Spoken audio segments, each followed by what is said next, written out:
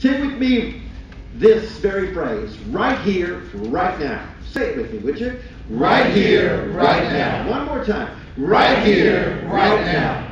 What does that suggest? It says in this moment, with no hesitancy, with no reservation, not waiting, no pause, but this moment being a key moment for our lives. I'm hoping that today we might challenge our hearts to realize that right here and right now we begin creating the world that we desire to live in. Right here, right now, not waiting, not anticipating it someday further down the road, but it begins within our consciousness, within our hearts and our thoughts and our minds. Right now, right here in this moment, we begin this journey of creating and unfolding the wonderful desires of our heart, the kind of world that we would like to live in. Yet I know many of us would say, wait a minute, all I see are challenges. All I see around me are challenges, difficulties, hardships, things that would say, Pastor, I'd like to create this wonderful world. I'd like to believe that this world, everything for my own individual community, for my life, for my home, for my family, would be wonderful and complete and everything falling together for good. But what I see are a lot of difficulties, obstacles, challenges in my way. Well, today's text that you read is a snippet from a beautiful story we're all so familiar with, Jesus feeding the 5,000. It's this beautiful lesson that speaks to us about the difference between a challenge and an opportunity. For we find here the lesson for our lives is the disciples, what they saw were 5,000, not counting men and women, hungry people who needed to be fed. Now, I don't know about you, but if you're in charge of hospitality at any time, you know what it's like to say, oh, I got hungry people that need to be fed. I was dealing with a bride, and she was discussing her reception, wondering what they were going to do when the guest list had grown so big, and they were concerned about all these hungry people. How are we going to feed them? She said, can't we just all send them out to McDonald's? Can't they just go and get their own food? Can't they get something else? Instead, can't we just let them go, and then they come on back, and we'll dance and celebrate and have a reception? I'll serve a little cake. I said, I don't think that's really how the reception really works. So you see, the challenge that we may have as we see the obstacles, well, certainly they were. These disciples thinking, how am I going to feed? How is anyone going to provide enough food for this massive audience? The multitude on the hillside, how were they going to be fed? They saw challenge. Jesus saw opportunity. Big difference. One is all about stop, hesitant, we can't go any further, the challenge is so great. The other is let's move forward and go because we see opportunities. In our life, we live in a stop and go world. We're constantly trying to shift between those two. Our stop is, oh, I see a challenge, oh, I don't know where to go from here, I don't know how to move forward. And then we see an opportunity. Green light says move forward, let's go through it. We see the shift. We make a change within our whole outlook. Important that we understand that the Spirit of God is calling us constantly to make a shift in our focus, to shift from those things that we see as obstacles, challenges in our life, to constantly every day seeing opportunities. We live in a world of infinite opportunities, so many possibilities that are there for us.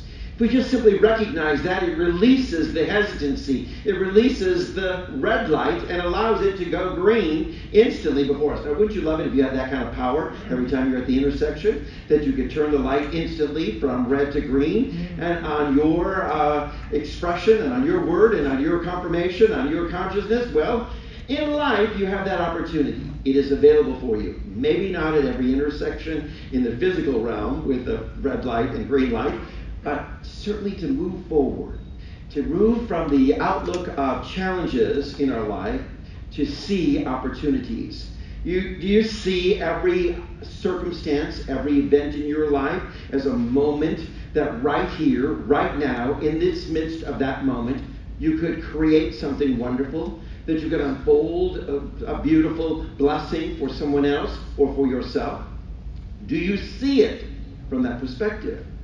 Because that's the challenge that we're invited to. This whole lesson about Jesus feeding the 5,000 is not just all about hospitality. It's not just about food service. It's not just about a miracle that Jesus may perform that has no application to our own life. But it's about us learning the lessons of a way of living each and every day, that when a challenge comes, we turn it around. When life gives you lemons, you make lemonade. It might be the very spiritual application or a paraphrase of this whole lesson for our lives. The power is there to do good works in every moment that bring glory to God. That every situation is simply an opportunity for you to do good works. So you might look at every challenge that comes your way to say, wait a minute, what good can I do in the midst of this? What good works can I do? How can I be a light for the world? How can I shine my light and bring glory to God? What might I do in this moment, right here, right now, changing my thinking, changing my outlook, to see a way that I could be a blessing, that I could see this as an opportunity for something wonderful to transpire? What can I do with this moment is the question. What can I do with this moment? When we encounter all kinds of things in life, are we asking that question? Every single day when we wake up, are we asking that question? As we move through the journey of the day at work or in times of social gatherings or pleasure, are we asking that question? What can I do with this moment that brings glory to God? Wow. Big shift in the way we live. Well, this beautiful biblical lesson is a teaching moment. A teaching moment not only for those 2,000 years ago, but it echoes down through time. It's a teaching moment for us today, right here and now. We're examining the story, we're reading this lesson, and we're finding its spiritual truth is so powerful, it is timeless and it is ageless. As Jesus begins to see from a different focus. Now the disciples, their focus is hunger, big numbers. How are we going to do it? This seems too difficult. A focus that says obstacles. Jesus' focus is that of looking through the spiritual eye, seeing the possibilities, this opportunity. Here he's been teaching on the hillside, and how ridiculous for the disciples to say, send them home to find food, send them somewhere else to find food, when his whole message has been about feeding and providing and the opportunities for blessing and God's great abundance, God's generosity, God's willing to give, God's very lessons for our lives of all things working together for good. Well, suddenly he's given the greatest opportunity of all to sort of illustrate all that he's been bringing forth as we look through the gospel lessons of the teaching of Jesus. What is it all summed up? But the very love of God. And here it's being demonstrated in this moment where he sees it's an opportunity to say, I can, we can, together we can. It is possible. I see this as an opportunity to bring glory to God. What can I do in this moment? What can I do in this moment to bring glory, to bring a blessing, to unfold the possibilities, to create the kind of world that I would love to see and live in? Well, Jesus said, I can do it right here and right now. And this lesson invites us to do the same. That we might welcome this to say life is full of an opportunity. Every day, every turn, every corner we go to, every new road we travel down is full of an opportunity. What will we do with this moment? Well, here's this beautiful lesson that unfolds for us as we see how to transform challenges into opportunities. Because we want to be able to make this shift. We're looking at the world this way, and we're invited to look at the world this way. How do we make that shift so easily? Because it's not always easy for us, because we're living in a world of all the physical that's so evident around us. I can imagine the disciples looking around going, wow, I see 1,000, 2,000, 3,000, 4,000, 5,000, not counting the women and children. We've got how many fish and how many loaves? And this is an impossibility. This ain't going to ever work out. There is no way. Well, we see this, and yet Jesus saw the opportunity. And here again, we're invited to move away from the appearances of everything around us, constantly to shift focus to say, it doesn't matter what the physical appearances may be. The manifestation of the miraculous happens when we leave our attachments to the physical and allow the spiritual to unfold in wonderful ways. Key word here is unfold. How many of you know what that word means, to unfold? Well, you may unfold some towels, you may unfold some shirts, you may unfold some things. You understand what that's all about when we look at it from that term. But spiritually, unfolding is to reveal, to open up, to reveal something, to reveal what is present, to allow it to emerge. It's what is there already. We're allowing it to unfold. It's the blossoming of a flower. It's the blooming of that bud. It's the opening of that which is already there for you. So when we allow something to unfold, that's the beginning of our journey of transforming any challenge into an opportunity. We allow the good that's already there. There's good already present. It's already there. It's in the midst of each and every one of us. But we need to allow it to unfold within our journey. So we want to start by teaching our thoughts to expect and prepare for the best. How many of you spend some time in the classroom with your thoughts? You as the teacher, you as the instructor, taking charge and saying, I'm going to teach my thoughts something. Yeah, a lot of people don't even think about that. I never really thought about teaching my thoughts. I never really thought about shaping my thoughts. I never really thought about that kind of spiritual work at all. I just let thoughts come willy-nilly. Whatever happens comes to my mind. I choose to entertain some and let go of some of the others. And sometimes I entertain a few that I shouldn't be entertaining. Oh, have we taken time out to teach our thoughts? Teach our thoughts to expect the highest and best. This is why we emphasize over and over again the importance of a daily spiritual practice that includes affirmations. Affirmations that are simply stating the promises of God, simply stating the very law of God, simply stating that all things are beautifully working together for good. They affirm the positive. They affirm the good that's there. They unfold what's already there in your thinking. It's already present, the goodness of God. So you're doing the unfolding, the opening, the revealing, the emergence of good as you spend time each day with the importance of teaching your thoughts through the power of these affirmations. Reading, great. I hope you're reading them. I hope you're writing them. How beautiful that is to write them down. The physical act of writing something down. And it really does something powerful with teaching and shaping and forming our thought life within us. Speaking them aloud in the affirmative and positive way, I think it's really powerful to maybe read it, write it down, speak it, and go through that exercise over and over again. How many of you, when you were in school, maybe you did something wrong, teacher called you out, you had to write on the blackboard, I will not say that nasty word again, or I will not act up in class, I will not act up in class, and said, I want you to write that out 50 times on the blackboard. Maybe that's a little antiquated in the style of punishment, but some of you may have remembered that in school, because some of us are of a more mature age when days the laptop wasn't there, and there was something called a blackboard for you younger ones may not be acquainted with, and chalk.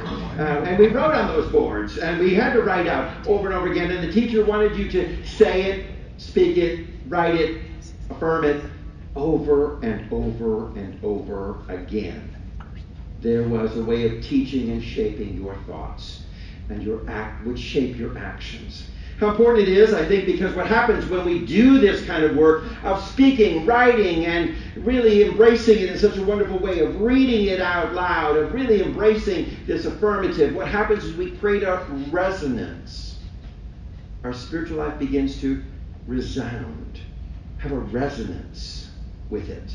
Its vibrational frequencies begin to match. What happens is we listen to this law, all things work together for good. When we listen to these promises of God, I will never leave you nor forsake you. When we begin to claim in the affirmative the wonderful truths of that what you sow, you reap. When we speak of these laws of generosity, when we speak of the laws of attraction, that which we put out comes to us. These spiritual laws have always been there through the ages. What happens is suddenly our thought life begins to resonate, match in vibrational understanding. It begins to create a resonance that's there, that a vibration that is there sympathetically, shall we say, in a sense of unity. In fact, that the vibrations create the same sound to be echoed to one another. Have you ever been out there in some place in an echo chamber, maybe in a cave, out on a high mountaintop? And there you begin to shout out something, hello, and you heard back, hello, hello, hello, hello.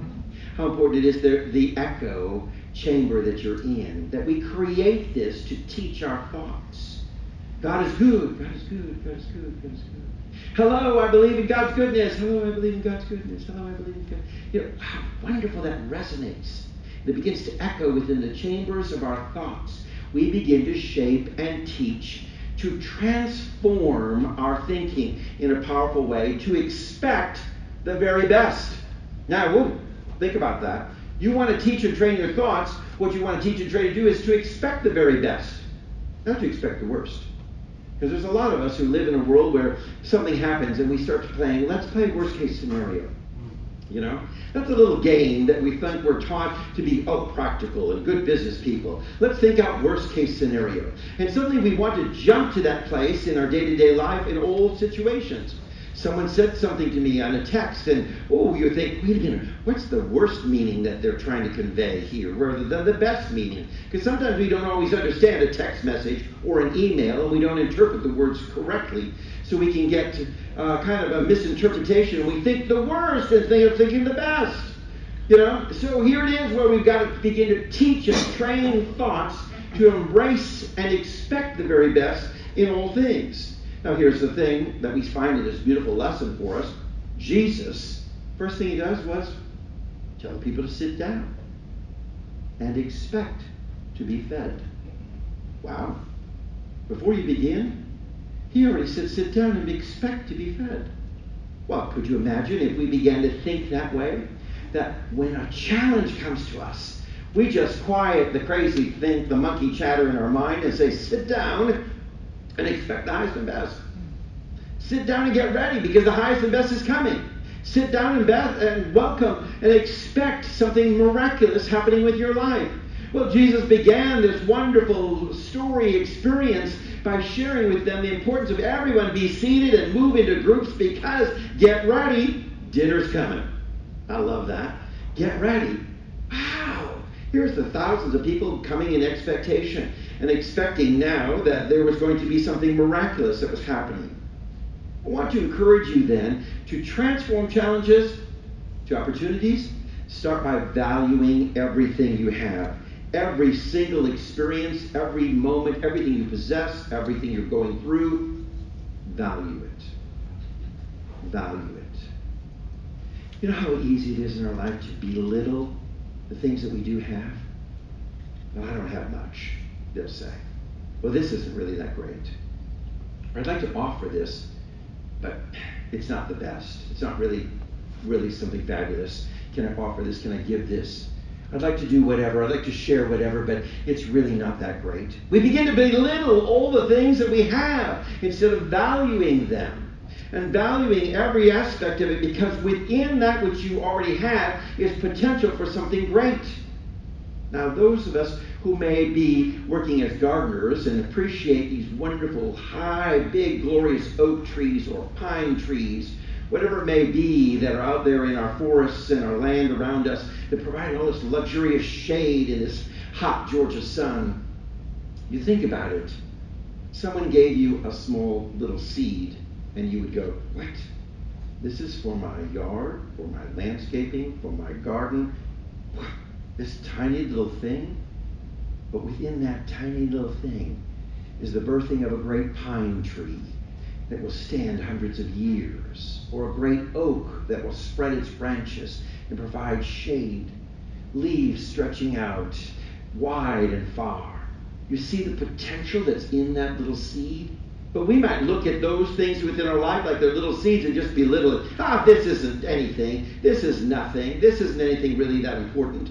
There's no real value, only to find that it is the source of great potential, is that seed, that which you have. Don't belittle. Begin to value everything that you have. Where Jesus began to work with just the simple basket that the young boy had offered. This is what we have to work with. Just a few loaves and fishes.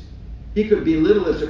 Everybody else could have belittled. The whole crowd could have burst in laughter. Thousands of people on the mountainside echoing laughter and saying, how ridiculous, how silly to think something miraculous is coming out of something this small or insignificant. Beautiful thing is, Jesus didn't allow a moment for anyone to belittle, for he did not belittle the value of this boy's gift. Here it is important to see our potential in everything that we've been given. It is the basis, and that will transform every challenge. You've been given something, it's the seed for something great.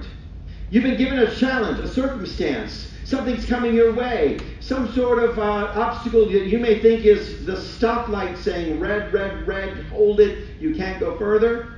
Suddenly you realize, oh, it's the birthing of something that has potential for something great to unfold within it.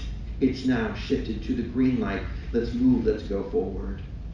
Now, one of the things that we see in Jesus' ability to transform challenges into opportunities is that he blessed. I want to encourage you to do this. Bless everything. Just bless it. Bless everything. You know, get out there this morning, bless your hair, bless your clothes, bless what you're doing. You know, bless one another, bless your heart, and mean it. Go ahead and bless everything, bless all these kind of things that are around you. Because what is this power of blessing? Well, what we're doing is we're speaking the good. That's what a blessing is all about. I speak the good. I speak this quickening spiritual power upon you. I speak your good. I bless you. I call out your highest. And it is this wonderful power then of multiplication, because as you speak blessing, as you call out good, good springs forth. So bless everyone. Do you ever drive down Interstate 85 and offer some blessing? I know some of you have some blessings that you may do for those who are in traffic, those little hand gesture blessings. I want you to turn those around to words of blessing and expressions of blessing. God bless you as you speed by in front of me. God bless you as you make that lane change without that turn signal. God bless you as you drive without your headlights on tonight. God bless you.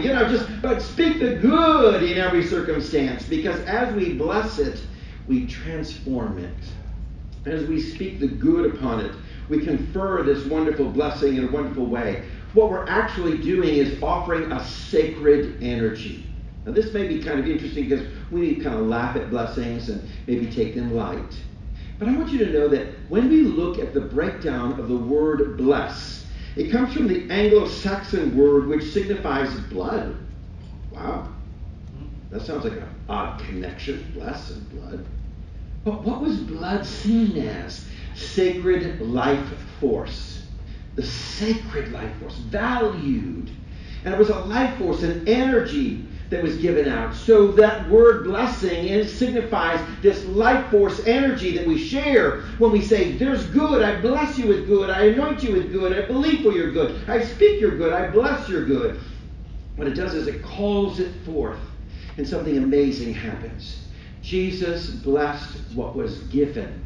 Given those loaves and fishes, he blessed it and called forth the good with a great expectation out of it, offering this wonderful sense of power, of a sacred life force that comes out and spoken over this meal that was about to be shared. And with it, something amazing happened. So I invite you to bless your mind. Bless your thoughts. Bless your body as the temple of the Lord. Bless your affairs with love. Bless your day-to-day journey. And that is to speak it. Bless it. I bless today's actions. I bless it with God's goodness. I speak this in the affirmative. This is where it's really powerful for us maybe even to do a little scripting. You write out exactly your blessing, what you're saying, what you're speaking. You write it out. Today I bless this day with all goodness. And I know that in this day, write it out, God is unfolding in this way. Something good is happening. Something amazing is happening.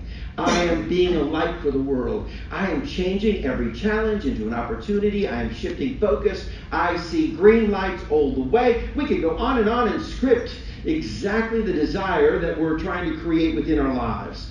How important it is. Let me offer this blessing to you. You might turn to someone and say, I love you. I bless you. I see all the good in you, and I have faith in you. Wonderful, simple way. I love you. I bless you. I see the good in you. I have faith in you.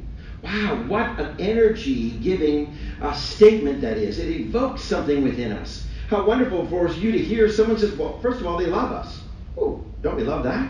Just to hear that we're loved is amazing. Then to hear someone say that they're blessing us, they're speaking good upon us, and that they see the good in us. They see the potential in us.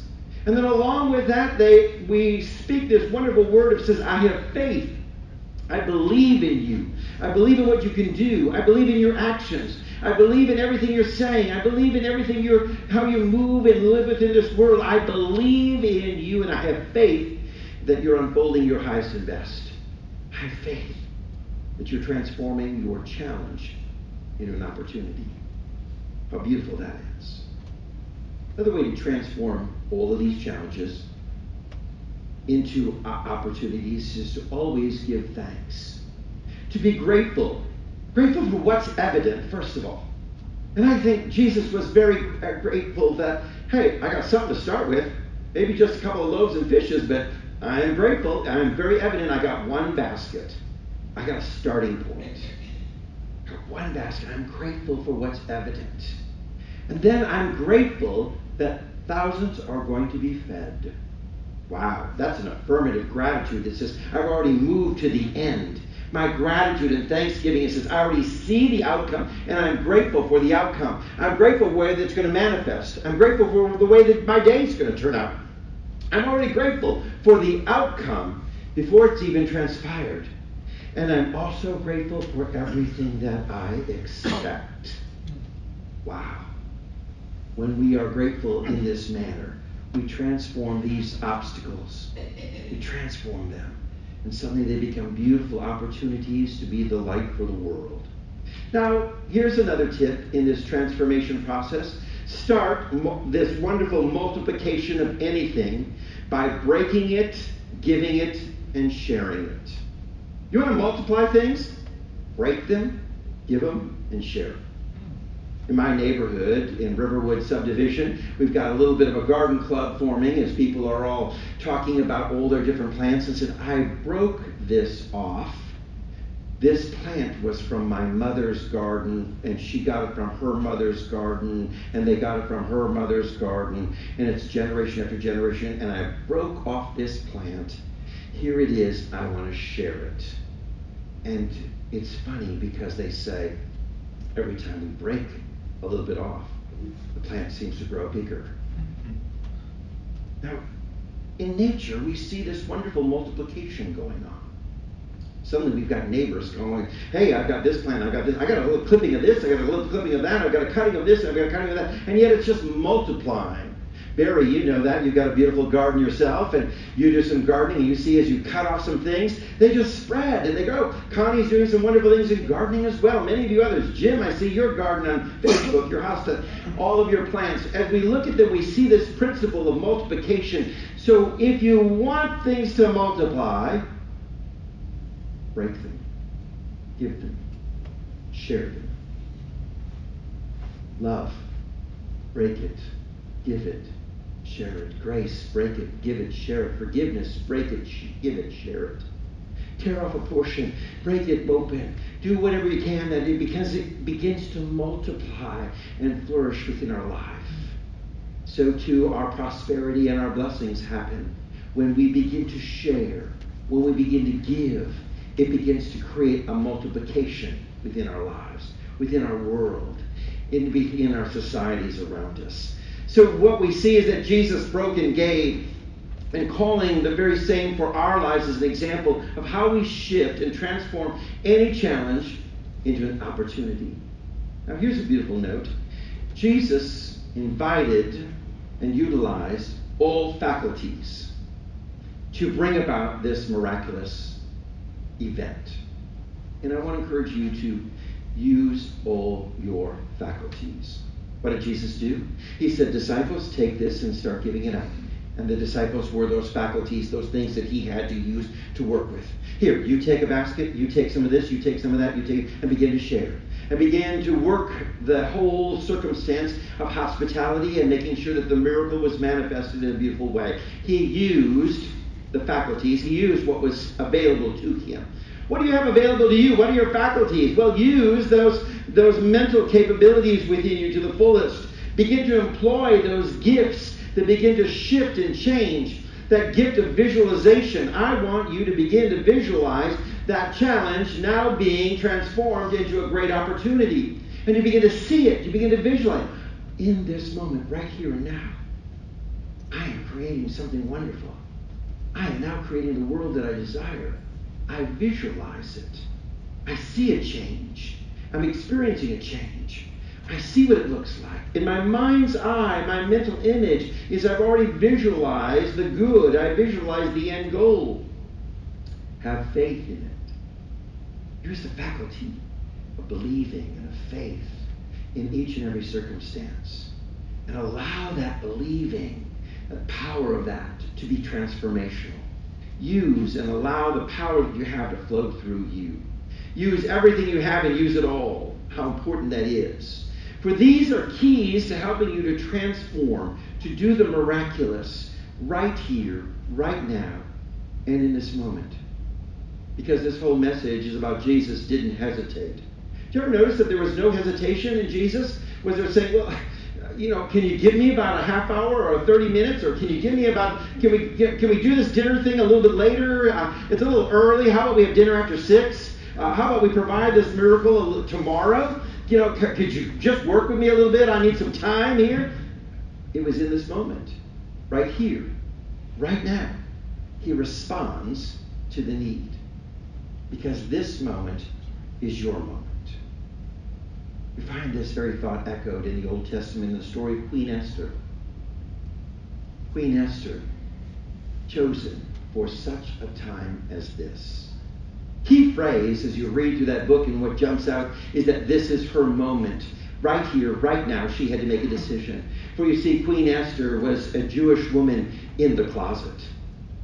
She was married to the king of Persia, and yet the king did not know that she was a Jew, living a life secluded, shall we say, about her heritage and who her people were, removed from any awareness of society. She lived in the closet as a Jewish woman, though she was the queen.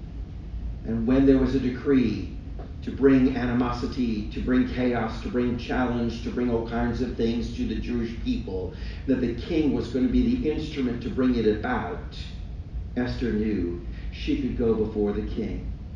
Now the challenge was to go before the king without an invitation. Could mean that you could be beheaded and rejected.